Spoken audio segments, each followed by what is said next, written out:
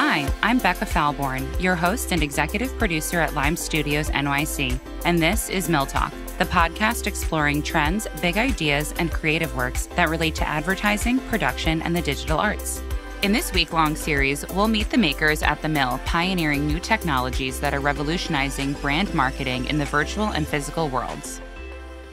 Today's Meet the Makers episode features Associate Creative Director Sally Reynolds. As a multidisciplinary artist with a rich design background, Sally approaches each project with purposeful intention. Her love for science and figurative art influence her work to be thoughtful and emotive. Sally's practice makes her a leading creative mind behind constructing alternate realities. It is intentional work that involves designing for space, interaction, and human context. During our discussion with Sally, we'll delve into effective virtual design principles, the embodiment of avatars, and the social responsibilities of these alternate realities. Welcome, Sally. Thank you for joining us today. We're so excited for our listeners to gain some new insights about the world of immersive technologies and the creation behind these extended realities. So, can you tell us a little bit about yourself and what brought you to this point in your career? Sure. Yeah, I'm a designer by trade. I still work in motion graphics and design from a sort of originally graphic design background, and then through visual effects production, and then sort of as I guess Instagram and Snapchat were the first two sort of platforms, and still prominent platforms, to really start offering augmented reality lenses as part of their offering. And so I sort of started working more and more in sort of those social AR platforms, and have done for quite a few years. And then, of course, that experience has like pushed me further and further into XR, so mixed reality programs, and virtual reality is always definitely a huge love of mine, and it's super fun to sort of design for. So that's, I guess, my background and how I got into it. Yeah, that's awesome. And it's so interesting because, you see these filters on Instagram. It's like there's never an end to any of them. There are just so many of them. You can get lost in it almost. So, I'd like to set some context around this interview a little bit to start with asking, how do you see the current stage of extended reality? So that's sort of, I mean, I usually sort of start out by I used to start out by defining what extended realities are. And there's sort of like, I think most people are aware now that it's sort of, there originally was augmented reality, mixed reality, and virtual reality as the sort of three buckets, let's say. And extended realities is sort of just all three considered to be sort of on this same graph, and it's sort of just a matter of time before like they merge and all become one. Yeah. And broadly speaking, what sort of keeps them apart is the computing power that's required for each one to function. So, AR really just requires a device, like a phone or something sort of low, or more than that, it could be more powerful. Mixed reality is very similar, but it sort of recognizes the environment and objects in the environment, and more requires, machine learning, and often requires some sort of glasses. And then virtual reality, of course, is sort of this full immersion where you're in a headset, your sound and audio has been taken over. And I honestly think that I kind of love that I think the power of VR is its full immersion. And I'm not sure if AR and MR are all going to sort of combine together with VR. I sort of always feel like VR is going to stay separate, but that's my take on it. So fascinating. And I think for the majority of our listeners, our most frequent and accessible augmented reality application is the use of social media filters, as we were just discussing. So as a designer, how do you ensure the digital realities like spatially register with the real world in real time? And I actually want to just add something, because this is like something that happened this morning to me. So I have a little ritual where I like listen to music and kind of like dance around my apartment in the morning. It just like wakes me up a little bit more while I'm making breakfast. And sometimes I'll send like a funny Snapchat filter to my friends of me like mouthing a song.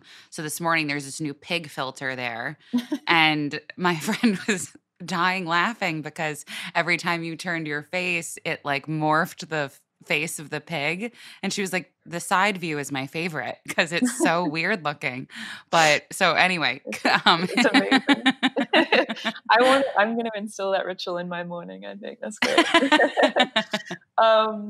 Yeah, I mean, obviously the technology keeps it operating well. So you have to have robust hardware and a good internet connection and so on for the experience to have like low latency. That's obviously part of the magic. But of course, designing for that is you design for optimization, keeping the assets like the lowest possible weight without losing the essence of what is creatively required of the content. And for a seamless, experience, which you kind of just touched on with the different morphing of the pig face, designing elements into the actual experience, or in this case, the AR filter that can respond in real time. So inputs such as, what you were describing is your face, it's tracking your face, and you change the orientation of your face relative to the camera, and something happens to the content. So designing in those elements that can respond to real-time input, be it audio or the light or the device orientation or your proximity to it, if that changes the content, that definitely makes the whole experience a lot more seamless. And again, and then thinking about if it's not a selfie filter and perhaps it's like augmented reality or mixed reality in the world, and you're sort of viewing it through the lens, then sort of a really big consideration is what is it, how is it blending? How is this content blending with the physical world? And is there any relationship between the physical world and the content?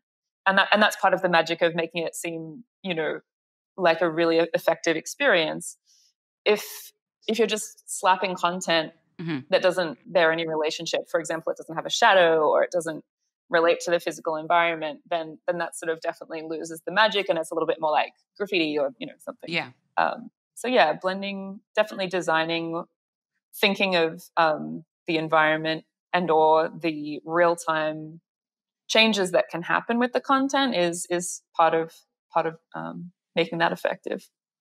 Yeah, it kind of reminds me of, like, I guess the non-selfie version of that, of it being in the world, is kind of like the way the Pokemon Go phenomenon started, where you would see like a Charizard across the street sitting on a car or something. Like, so crazy. I can't believe that fad is already, what, 3-4 years Oh old? my God, they crushed it. That's still like a reference in every pitch and brief, Yeah, I mean, it's so notable.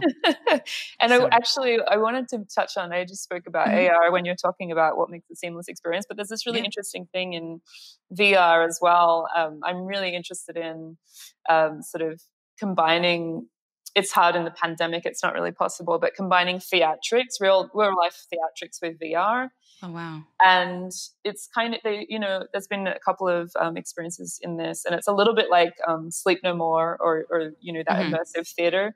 But if you add another layer of having a VR experience, so let's just say like the VR experience is you're in a room and you're surrounded by, I don't know, chairs, whatever. If the VR room that you enter is exactly the same as the real room, it starts to really fuse that illusion of what is real and what is not. And so that's like a really, really powerful sort of theatrical mechanic to combine with VR, which I love thinking about. It's so insane that that's something that we can do today. It's like when people think about what was the future going to look like to people from like 20, 30 years ago plus, I actually would rather say like 30, 40 years ago, because 20 years ago, I feel like those kids just grew up, like they were born into technology. So it's just so crazy that we don't have flying cars, but we have VR and augmented reality. So we're getting there. Yeah. I mean, on that note, not to curveball us, but I saw a headline yesterday that some company has just invested a lot of money in the like flying Uber space. So I feel like it's not long. Okay, here we go. 2025, we see you. So shifting gears from AR to VR, which we kind of started to a little bit, what characteristics or key elements are inherent to virtual reality? So, I mean, this is why I love virtual reality. It's like got so many other sort of different components than the other two. But so it is all about this virtual world. You have to create a whole other world, which has, you know, an imaginary space that sort of has interactions and relations to the viewer that are specific to that world. And so the creator of that world defines things like, you know, gravity, where the horizon is, a sense of grounding. You know, you can totally change the laws of physics and time if you're the creator. Got a little bit of a God complex, but it's really great. There's also, of course, the fact that it's totally immersive.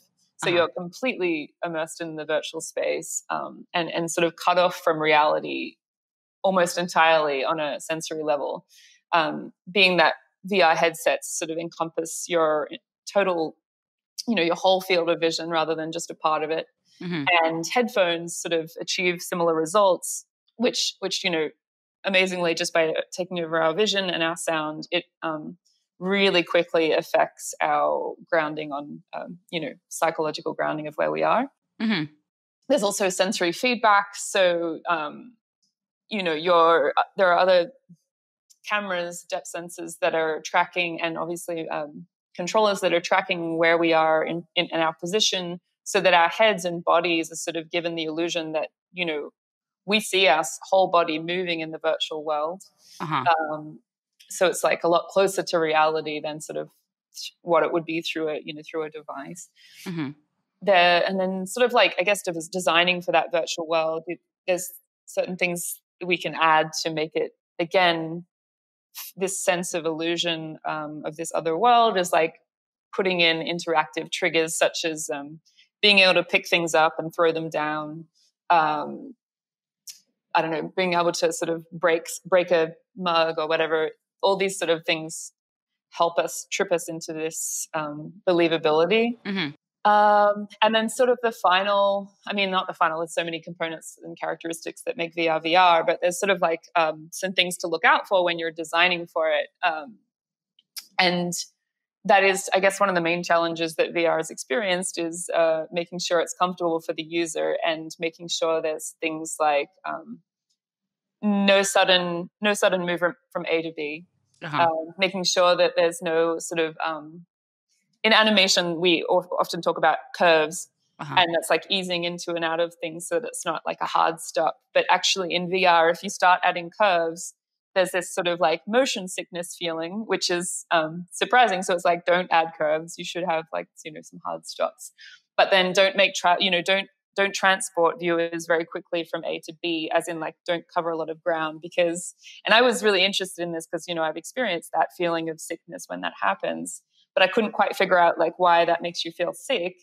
And and anyway, looked into it, and it's because that your body thinks it's been poisoned.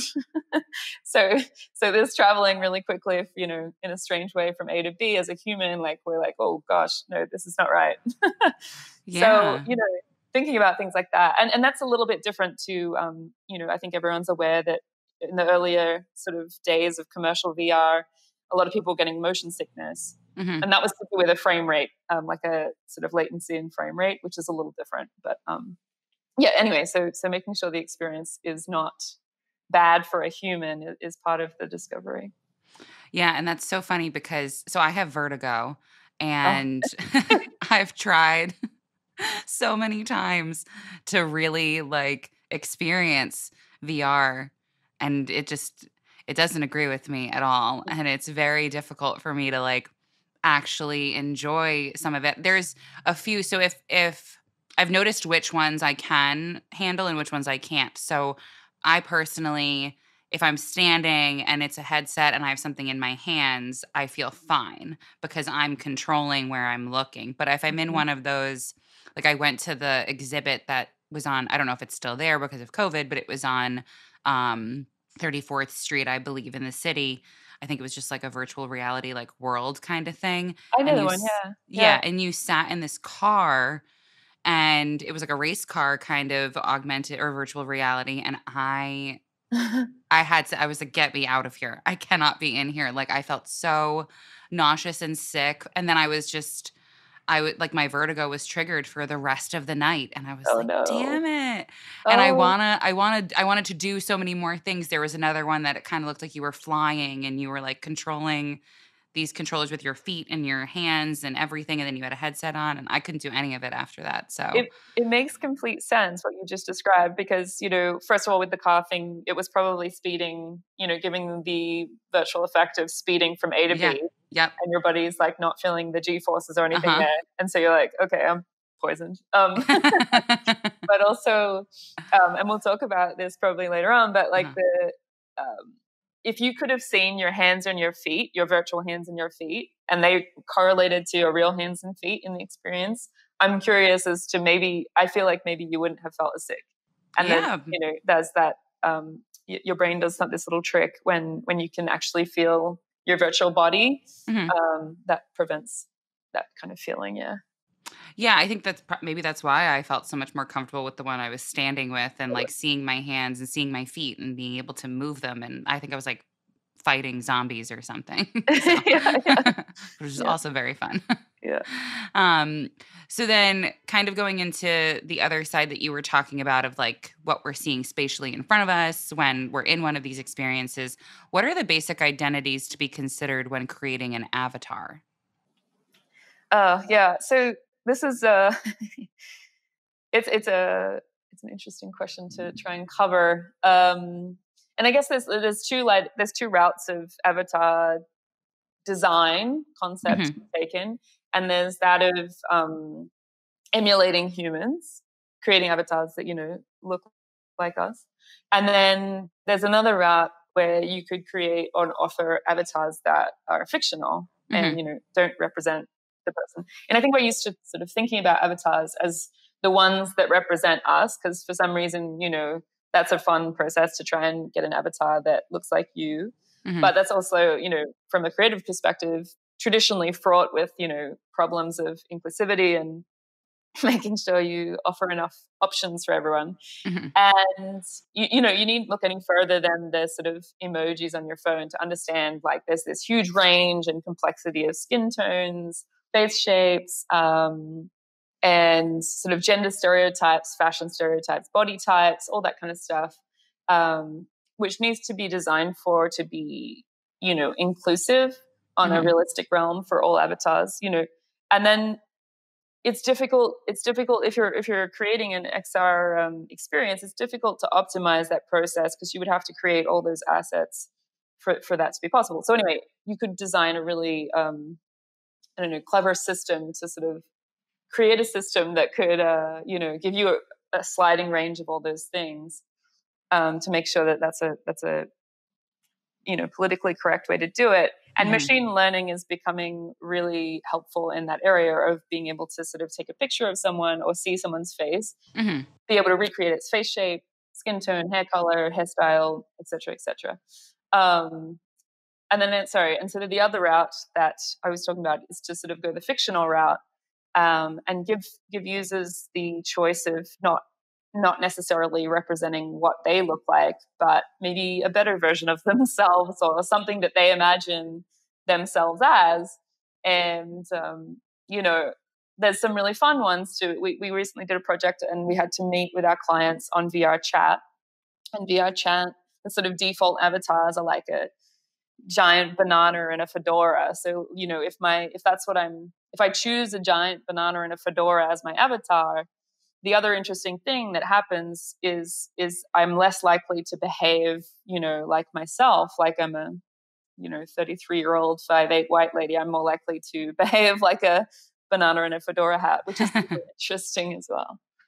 Yeah. So on this podcast, we've been talking about real world inclusivity a lot from gender, ethnicity to disability. And you started to allude to this. Should we be cognizant of avatars and inclusivity? And, I'm just thinking about like Bitmojis and whatnot. And like, are these changes that we're going to be seeing more of as, the times are changing? Yeah, it's interesting you mentioned Bitmoji because that's great. There's this. it was like 2 years ago, I think, when we was, yeah, it must have been when we were still able to go to conferences. But Snapchat had their annual conference, and they released this very cool, and everyone got their, their name tag to walk around with. And there's a QR code on the name card. And of course, if you scan it, there was a little AR effect. And the AR effect was this very cool, it was the it's your Bitmoji, if you have one, would sort of climb up and around the name tag. And so that was, I love that, because already people have already input their own choice of what they look like as their Bitmoji. And they just used that skin on a, 3D mesh and animated it to be the experience. And I really love that. I thought that was really sort of, so long as the user has the input into what they look like, then all these sort of avatar creation tools can be inclusive, and people can identify how they want to.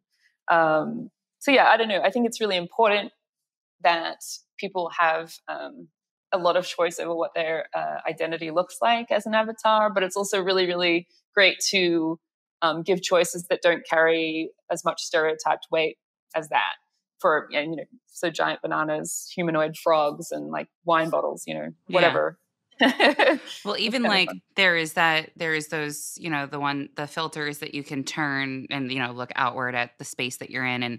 And I'm moving my arms around as if anyone who's listening to this is going to be able to see me. And there's like a little like dancing lizard, or like you said, like a banana and a hat or something like that. So it's just, it's so intriguing to think of like all of the things that come into play to create something like that, and to understand how that works in each, anyone could be anywhere putting that out there into their space, if you will.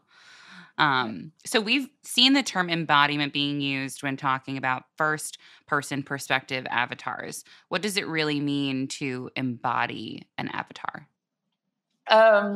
So when you embody an avatar, there's this kind of crazy cognitive thing that happens in our brains. And I'm talking about specifically about virtual reality at this point, because it's kind of the only place that you could embody an avatar, I think.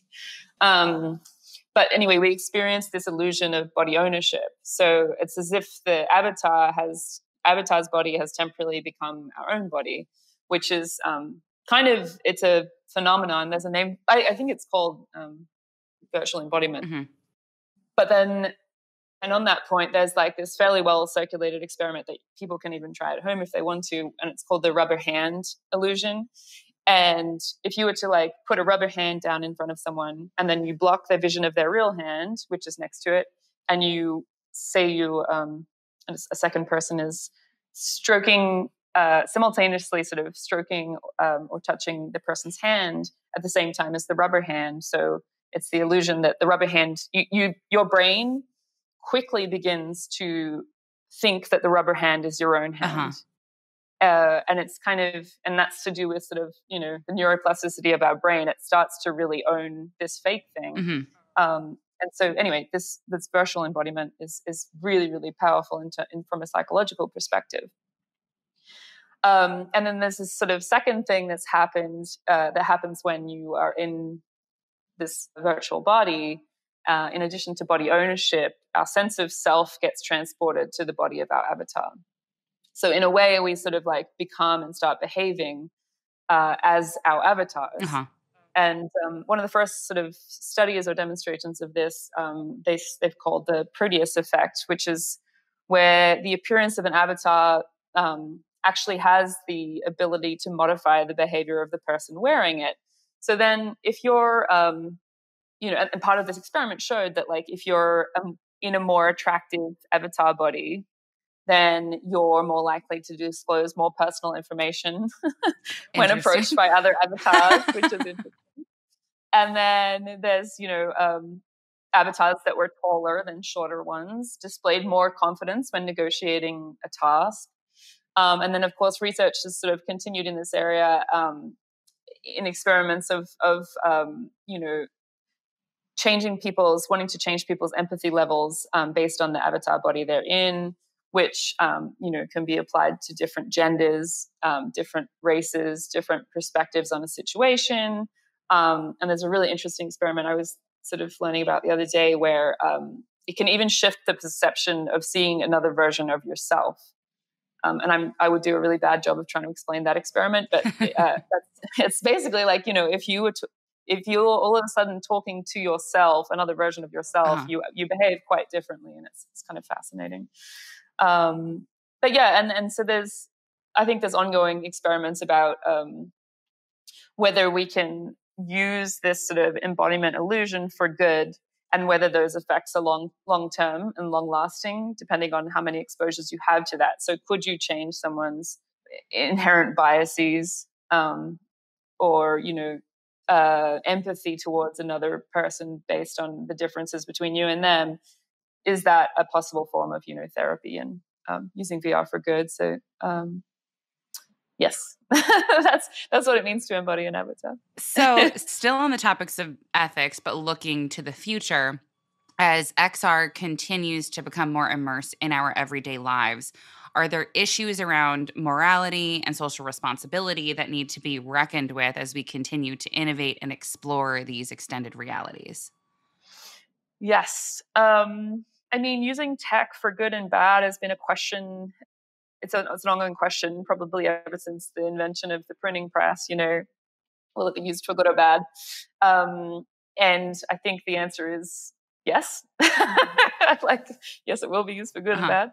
But I think, for the most part, I think that in terms of creation, I feel like humans are constantly trying to, spend a lot of time and money creating things for the betterment of our own species. And in that realm, hopefully we just fill the space with lots of good uses. And up until this point and sort of in the time that we're in now, I feel like things like mixed reality and virtual reality, and even augmented reality there's a certain cost barrier to get over to create. And so anyone who's trying to create something evil would have a hard time. I mean, what a waste of resources. But it's not to say it wouldn't happen. But then there's also sort of there's been a lot of chat about creating metaverses and online games that are another version of real life. And of course, I talked about how great the escapism is in being part of another world online. And I'm sure there's a lot of discussions to be had about whether prolonged periods of escapism are good for us or bad for us. Is it good to be forming relationships online in other ultimate metaverses? Is it bad for us? I think there's an argument to be made for both sides. The sort of, if you can fulfill your sort of social needs online in the world we live in today, particularly during a pandemic, that's probably a good thing. Yeah. But I think when the world was less locked down, it was definitely seen as quite a bad thing, negative thing. So I think there's so many different discussions. And like I was just saying, like using VR in therapy treatments and its strong capabilities in the psychological sense. Even further, like if there's sort of some interesting things to be said about what Elon Musk is doing with I think it's called Neuralink. Those things could all be used for bad, for sure. Yeah. But I feel like if we fill the space with good things, then the bad things won't be as prominent. Yeah. So going off script just a little bit, I've been seeing a lot on social media recently about people who are making old photos come alive. Oh, yeah. And then also people like putting celebrities' faces on other people and then them like moving around and walking around and stuff. And it looks like it's like one was Tom Cruise and it looked like it was actually Tom Cruise. And then, people taking pictures of their deceased grandparents when they were younger and making the picture move. And it freaks me out a little bit. I'm not going to lie. Like what goes into something like that? So that's just like tracking a face mesh. We all have these points of correlation between all our faces, but they're all slightly different. And so you're just sort of remapping someone else's facial animations to a different face mesh. And it takes, this sort of very sophisticated technology to do that very quickly. and it's getting better and better. And that is, everything to do with deep fakes, which we've all heard about and know about. And yeah, to that point, like that is, I saw an article the other day a colleague posted about in England or in the UK, there's a new advertising standards authority ruling that influencers have to say, they have to disclose when they're using face filters when promoting products, which to me is fascinating because I get it. But for me, working in visual effects have been around for 30 years and we've been retouching peeps for a long time. And, I don't see the real difference. I think the difference is that now we're putting these visual effects in the hands of the users and things like, face swapping and being able to create fakes really quickly is we are really handing over the reins to consumers and consumers are not beholden to any advertising standards. So it's going to be interesting. I think that's like actually this authentic. I wonder if there'll be like a rebellion against XR in that sense, or AR at least, with the loss of authenticity. Yeah. It's interesting. It's interesting also because like the funniest thing that I've noticed with filters becoming like more rampant is like there's obviously like the dating apps and stuff, and people are always like, I'm not going to swipe right on you if you're full of filters or something like that, or if all of your photos are filtered. And I think it's so interesting now also that, when Instagram first instilled all of their selfie filters or any sort of filters, you didn't know if someone was using it. But now it says it in the top corner there. You can't get away with not doing it. And I think I personally think for people, especially for the youth and, the younger generations that are using this, it is important for them to know that like when like I use this one filter all the time, so does my sister. We just like the way we look with it, but it's not real. Like I use it because I don't like to put on makeup every day. And like, right. But it's funny. And I don't mind that it says it up there because no, I don't look like that in real life. Like that's fine. But it's just interesting that there's so many people who are just they try to like skirt around it. Like, no, that's really what I look like. I don't want anyone to know I used that filter. Yeah. And I think, there's so many issues to delve into there. It's like, I guess it's up to someone's own like level of security as to whether they want to disclose, whether that's, there's so much to unpack. Yeah. But in terms of like makeup, let's just say like, I feel like women have had to spend a lot of money on makeup and throughout their whole lives, and now if you don't give us a free filter. Brilliant. I love to see it. So in one of the articles you wrote towards the beginning of the pandemic, you hypothesized two major areas of change for AR in particular. One was the heightened self-expression and the removal of self-broadcasting stigmas, and two, using AR effects as a means of production. So how have you seen these areas progress in the last year? So just what we were talking about in terms of like losing the stigma is exactly that. Like, is it okay for people to like be wearing AR filters? Do influencers want to do it? And I think, in the past year, like everyone's lost the stigma, or not everyone, but a lot of people I think are totally okay with using AR effects as enhancements. And even, of course, the fun ones are always fun, silly to do, but even the more serious and subtle ones are totally prominent. I see a lot of influencers using them without even removing the label, saying that they're using it, which is great. And in terms of the sort of using it as a means of production, yes and no. It's interesting. I feel like production companies and people with very powerful tools have been using AR and real-time sort of body tracking and whatnot, and combining these things to make really, really cool strides in areas like fashion and I don't know, just sort of creating in real time, which is not what I meant when I predicted it. But that's cool. What I meant was like I was kind of hoping to see a lot more like people at home using using AR effects that already exist as part of their visual effects capabilities. And I haven't seen that much. It's probably out there, but I think people are more interested in creating their own content for AR and seeing that in the world rather than like using what's already been made. Definitely. So now that we're hopefully recovering and soon enough emerging from this extremely long pandemic, what are the future opportunities and challenges ahead for extended realities? So yeah, I guess there's two things that come to mind. The first one we already talked about, which is that level of like fakery and authenticity.